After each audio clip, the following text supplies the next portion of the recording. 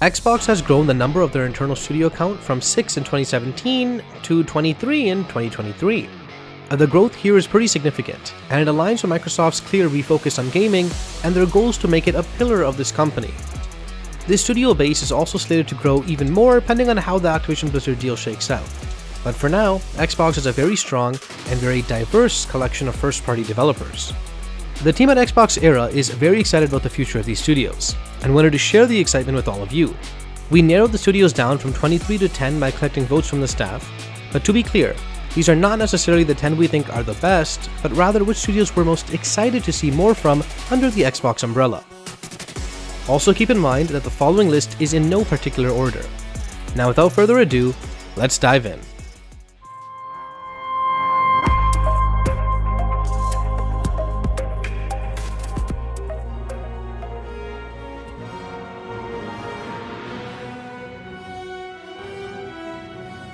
Playground Games. Starting off the list is a studio everyone here should be familiar with. Playground Games is UK based and began their journey in 2012 with the very first Forza Horizon game. The studio was founded by industry veterans Ralph Fulton, Gavin Rayburn, and Trevor Williams, all whom worked together at Codemasters, the renowned racing studio famous for Grid, Formula 1, and the Dirt franchises. Playground worked closely with Microsoft on the Horizon series for a number of years before they were acquired in 2018. This series propelled them into the limelight, and their latest game, Forza Horizon 5, is often regarded as one of the best racing games ever made. Playground is known for their painstaking attention to detail, eye-popping graphical fidelity, and open-world prowess. The team at XboxEra is incredibly excited to see the same studio attempt to transfer their mastery to another open-world series as they tackle the upcoming Fable reboot. Now, Fable means a lot to the Xbox brand. The original trilogy provided an incredibly unique fantasy role-playing series for the platform during the 2000s. This series is very British, which makes sense considering the original developers, Lionhead Studios, were located just outside of London during their near 20-year run.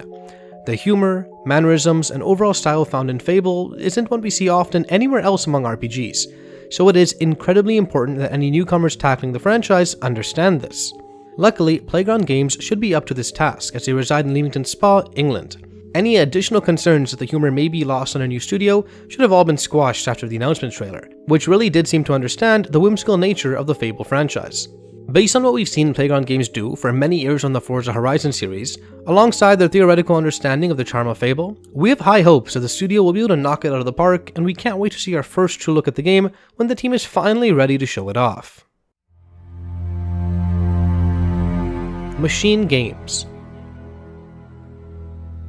MachineGames was founded in 2009 by several former Starbreeze Studios employees. Now, Starbreeze was best known for the Chronicles of Riddick and The Darkness, meaning the brand new studio of ex-employees had a built-in reputation for first-person excellence. After failing to gain traction with a number of publishers on game pitches, they agreed to develop the reboot of the Wolfenstein franchise for Bethesda Softworks in July of 2010. That November, they were acquired by ZeniMax and would go on to be the new home of Wolfenstein with 2014's The New Order. The New Order's take is a Wolfenstein world in which BJ Blazkowicz never single-handedly stops the Nazi regime and is instead knocked into a catatonic state after suffering severe injuries and witnessing the death of his squadmates. He regains consciousness in 1960, and after escaping the asylum he finds himself in, he's informed that the Nazis defeated the Allies more than a decade ago. He then vows to destroy this New World Order, and the player sets off on a blistering, frenetic, and explosive campaign that continues forward in the subsequent spin-offs and sequel. MachineGames' take on Wolfenstein goes to great lengths to capture the same gritty personality of the older titles with tight and exhilarating FPS gameplay. Now fast forward to 2021, where after a plethora of Wolfenstein titles, a short teaser trailer for a new Indiana Jones game was released by Bethesda. As it came to a close, it was revealed that none other than MachineGames was at the helm. In partnership with Lucasfilm Games, MachineGames is bringing yet another Nazi-hating, adventure-loving star to an Xbox near you. While little is known about it at the moment, Todd Howard has gone on record saying that he feels that no one else has the storytelling capabilities that the Machines game does to bring the whip wielder to life in a new medium. We also know that this title, featuring a completely original story, will bring about a wholly unique genre mashup to its gameplay. We can't wait to see more and experience what life for Indy was like at the peak of his globe-trotting career. The future for MachineGames is bright, and to say that we're excited for what's in store is certainly an understatement. With both Indiana Jones and a rumored Wolfenstein 3 on their hands, it's going to be tough waiting to see what this recently acquired Xbox studio can do.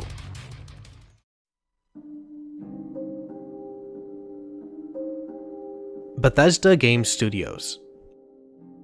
Bethesda Game Studios has a long history of working alongside Xbox on their many role-playing games.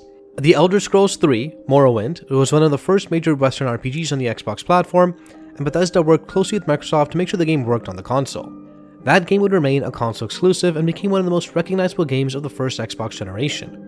Oblivion launched within the first 5 months of the Xbox 360's lifespan, and while only a timed exclusive, was intrinsically tied to Microsoft's most successful generation. Later in the same generation, The Elder Scrolls V: Skyrim launches on all consoles, but DLC launches first on Xbox.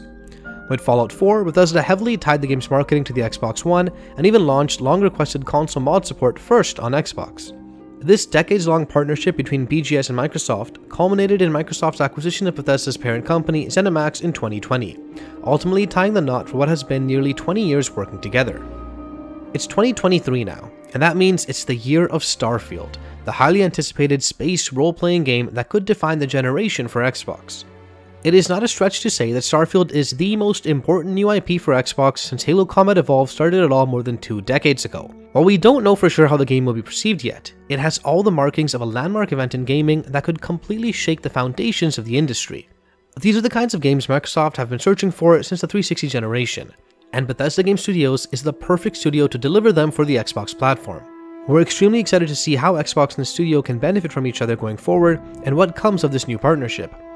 Head of Xbox Phil Spencer has already declared that he wants Starfield to be the most played Bethesda Game Studios game ever, even while skipping out on PlayStation consoles. This means it'll need a combination of Microsoft's reach, Game Pass, and cloud gaming to achieve that goal. Now, BGS head Todd Howard has recently claimed that he feels pressure to deliver on the Xbox platform, as he knows Starfield can be a platform seller. It's clear that both sides understand the importance of holding up their end of the bargain, and that can lead to greatness if all things fall into place. We will ultimately see how things go when Starfield releases this year, but we're optimistic that it will be the beginnings of a truly special partnership that will lead to incredible things for the Xbox platform. The Coalition. The Coalition is one of Xbox's most overlooked champions in their arsenal of growing first-party studios, being both incredibly proficient in game development and masters of the Unreal Engine technology. Let's go into their history a little bit. They were first tasked with taking on the mantle of responsibility for the Gears franchise after Microsoft acquired the IP from Epic Games back in 2014. They started by remastering the original Gears of War. Fans rejoiced and applauded the Coalition for this beautiful and faithful remastering of the beloved classic, with extra story content previously only available on the now defunct Games for Windows Live PC version. The following year, fans were revving their lancers in the first original sequel created from the grounds up, Gears of War 4. It was a visual masterpiece, much like its predecessors before it, with a new story and familiar faces. It was clear the series was in capable hands. In 2018, we get our first look at Gears 5, dropping the "of War" from the title. The game featured rich, detailed environments that raised doubts about how it would look and run on the aging hardware of the Xbox One. In 2019, the game releases to both critical and fan praise, squashing all those doubts leading up to the launch.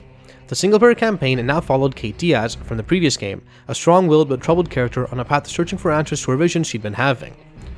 Creating an emotionally gripping story, the campaign expanded to include a couple semi-open world segments, with some optional side content and weapon customization, which meant the player could choose to engage with these new features or focus solely on the story missions in a classic Gears fashion. A refreshing change, all in all, which many fans old and new welcomed for the long-running series. The multiplayer finally felt refined and balanced, as the Gears meta has a high learning curve, which can deter new players from sticking around. But for veteran fans, it felt like the Coalition figured out the secret formula that kept fans coming back for more in the original games. Gears 5 comes and goes, and then Hivebusters, a standalone story expansion, launches a year later in December 2020, putting us in the shoes of Scorpio Squad, the trio first featured in the escape mode of the previous game. It was an instant hit amongst fans for its beautiful and lush environments, as well as its tightly crafted story, which many to be considered to be better than the main campaign. The Coalition have proven with each entry that they can both listen to fan feedback and still push the series in new directions. In 2021, it was revealed that the Coalition helped co-develop the impressive Unreal Engine 5 playable tech demo, The Matrix Awakens, for next-gen consoles. The Coalition also presented a jaw-dropping test demo in 2022 called The Cavern, using UE5 to show off movie-quality assets running in real time. As for what they're up to now, we have little in terms of official news, but there are rumors abound.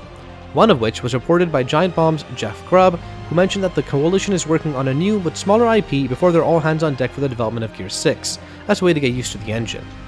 Grubb says it will still take some time, but it's going to be a small offshoot that doesn't necessarily involve Gears, but a way for them to get accustomed to this new toolset that they're going to be working with. Is this an upcoming game, or was it one of the tech demos they worked on? Considering it's just a rumor, well, time will tell. Gears 6 may not be shown for a while, but we are incredibly excited to see what the studio can do with UE5, as well as maybe the rumored new IP. The Coalition stands as one of the most talented, yet often forgotten studios within Xbox. As a new generation unfolds, we hope to see them truly turn heads and gain the spotlight they deserve. Arkane Studios. Simply put, Arkane have made some of the best games in the industry over the last decade, but still have only rarely hit that massive wide appeal. It's hard to pinpoint exactly why that is, but a mix of their games being niche immersive sims, being difficult to market, and maybe a bit of bad luck have made Arkane Studios a critical darling without the widespread commercial success to match. Arkane have not made a bad game in their 10+ year history, starting with the Dishonored series, then Prey, and then the recently released Deathloop. Dishonored is often considered the best immersive sim series in modern times, while Prey is often praised as the best System Shock spiritual successor to ever release. Deathloop felt like a culmination of years of learning into a truly unique time loop game, and their next title, Redfall, sees Arkane expand the immersive sim genre to open world and optional co-op. Arkane Studios is separated into two teams, Arkane Austin and Arkane Lyon. The team started making their own separate projects when Lyon tackled Dishonored 2, while Austin developed Prey. A similar pattern is now occurring, with the recently released Deathloop being developed by Lyon, while the Xbox exclusive Redfall is being made by Austin. It's not a stretch to say that Redfall should be Arkane's most played game by a decent margin. The power of Game Pass matching Xbox's first-party marketing push means it'll be downloaded by millions. It's exciting to consider the possibilities of Arkane reaching a built-in audience with Game Pass. Under Microsoft, Arkane can now make the games they want to without succumbing to the need to sell their games to a broader audience. This is incredibly exciting for both Arkane and fans alike, and we are very much looking forward to the experiences they'll be able to craft under the Xbox banner. Rare. We create the kind of games the world doesn't have. This sentence is front and center on Rare's website, and when you look at the studio's history, truer words couldn't be written. Rare began their journey primarily developing for Nintendo consoles, and during that time made some of the most iconic games in the industry.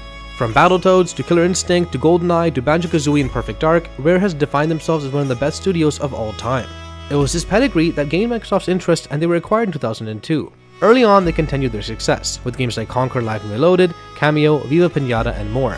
Then, during the early 2010s, they focused on the Kinect, leaving many fans frustrated that such an illustrious studio was stuck, making games for an optional add-on device. There was widespread sentiment during this time that the old Rare was gone, and Microsoft were wasting what was once one of the most imaginative and innovative studios in the industry. Then, in 2018, right around the time Microsoft was beginning to seriously reinvest in the brand, Sea of Thieves released, though sadly to mediocre reviews, mainly for a lack of content. There was clearly a good idea there, but the game just needed more. And more it got. Since then, Rare has added a massive amount of content to the game, making it one of the most successful new IPs of the last generation, yet often still ignored in media circles. It's had more than 30 million players since launch, making it an undeniable success for this legendary studio, and likely their most played game ever. Rare also has another game in development, Everwild, which was announced in 2019 and has been MIA for quite some time. Reports have surfaced in recent years, suggesting that the game has been internally rebooted as the team searches for the right design for this magical looking endeavor. We don't know much about Everwild, only that it's been in development for many years and that the game seems to have a focus on the bond between humans and animals. Reports suggest that it's looking at a 2024 release at the earliest, meaning we may still be waiting just a while longer.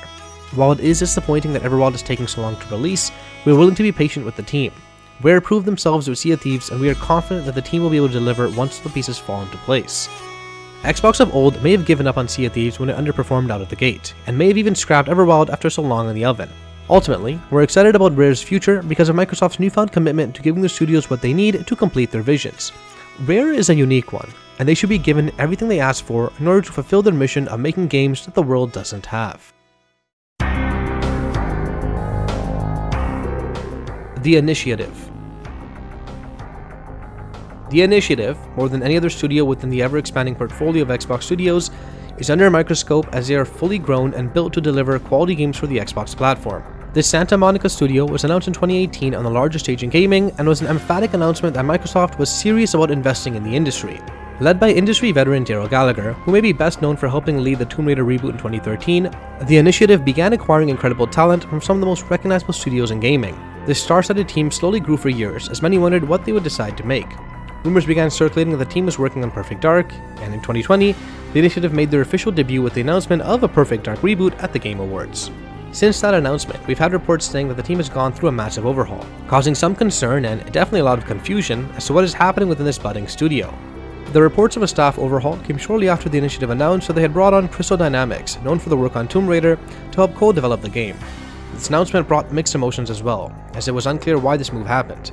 What has become clear over the past few years is that more and more games will be built with multiple teams and studios as games become more complex. We won't know until Perfect Dark is delivered, but it may prove to be a vital move for the game, as Crystal Dynamics has a solid history of delivering titles and may provide expertise crucial to helping a brand new studio.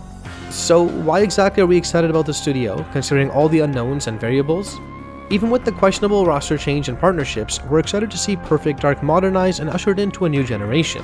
Little is known about the game, other than that it'll be a first-person spy shooter with a focus on player physicality and gadgets. The game sounds unique, and we want to see what this unproven studio can cook up on their first go around, and are willing to be optimistic that the teams working on the game will deliver something special.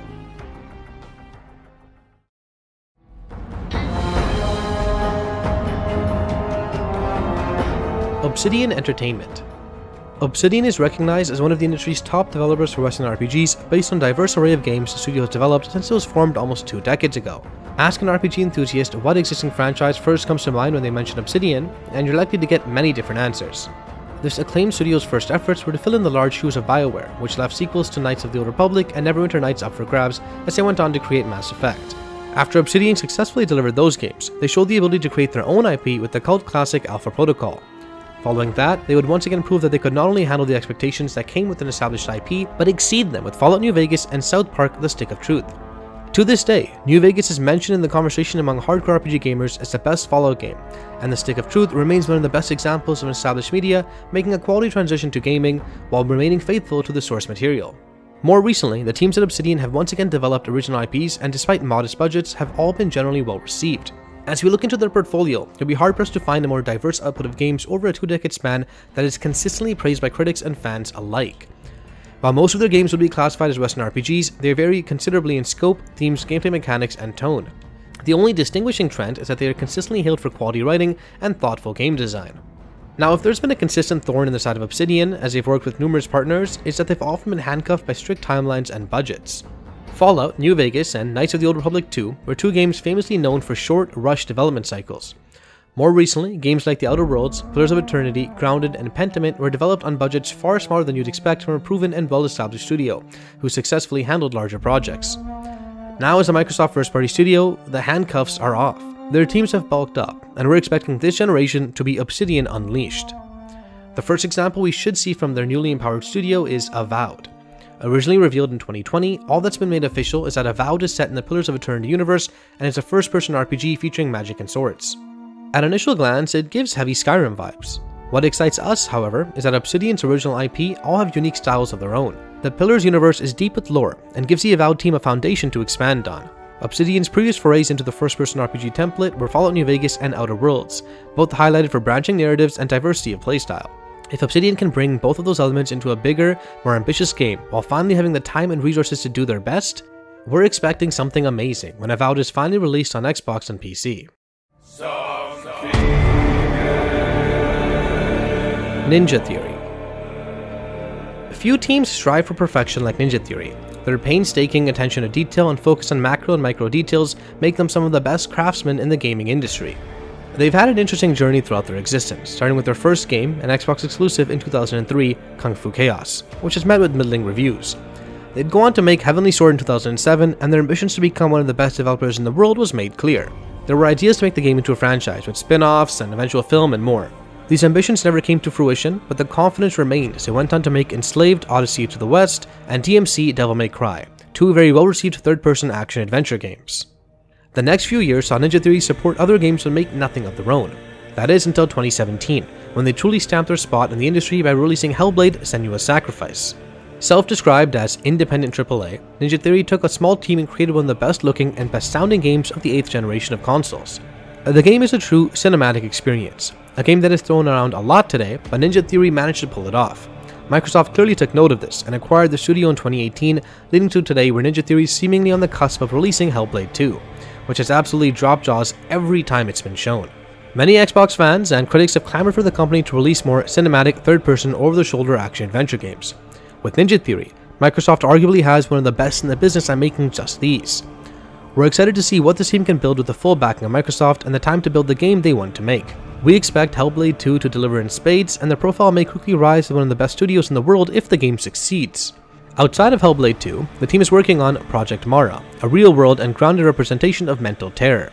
Not much else is known about it, but it looks absolutely gorgeous and also completely terrifying. We hope to see more of this game soon too. With Hellblade 2 and Project Mara, we believe Ninja Theory can define themselves as an industry-leading studio. They have all the talent and ambition in the world, and should have the freedom under Xbox to achieve their goals.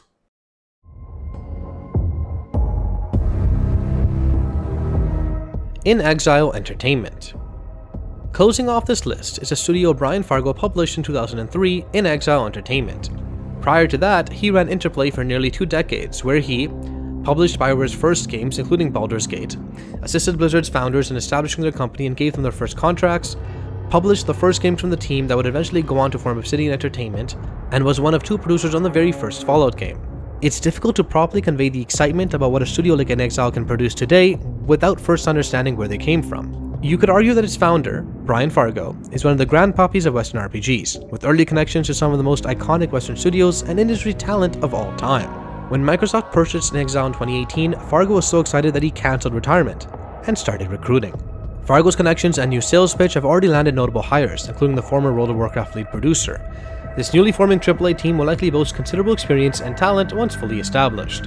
While nothing has been officially revealed about what inXile has been working on, some sleuthing around job posting and other hints gives us a general idea of the scope and game type.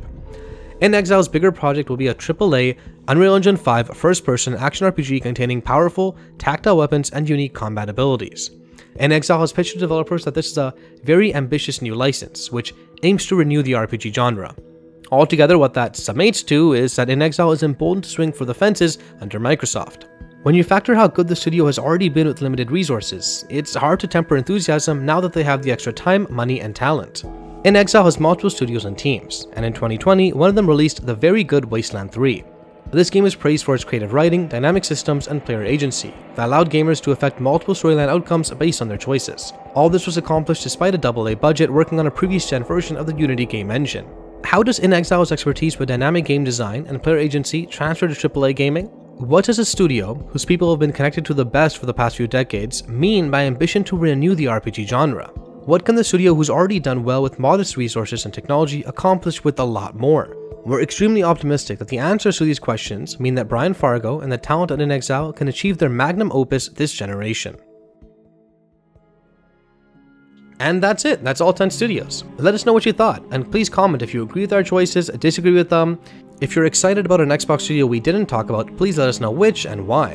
And if you want to see more content like this from the channel, please let us know that as well. Thank you for watching, and please like and subscribe if you haven't already.